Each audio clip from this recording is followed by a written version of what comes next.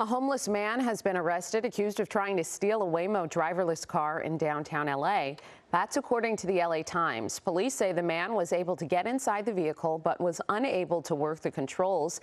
This happened Saturday night.